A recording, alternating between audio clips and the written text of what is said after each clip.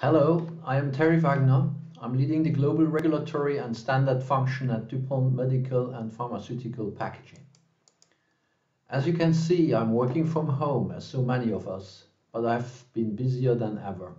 I'm monitoring developments around the global pandemic, and I'm supporting my company in the efforts to deliver the needed supply of DuPont protective garments and DuPont Tyvek medical packaging.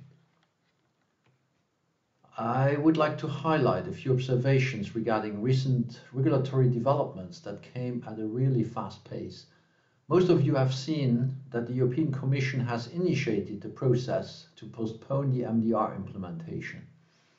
Absolutely the right thing to do, so that everybody can focus on urgent priorities.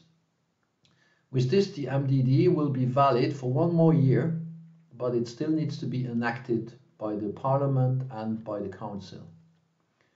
The Commission also decided to harmonize several revised standards against the MDD, and they declared the list of Medical Device Directive MDD harmonized standards valid until 2024.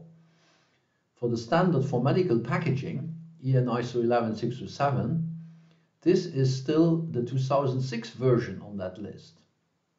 On the other hand, the latest revision is from January 2020, and that one should be considered state-of-the-art by industry and notified bodies in July 2020, 6 months later. That's the transition. So we will have to live a bit longer with this disconnect that we have already since many years.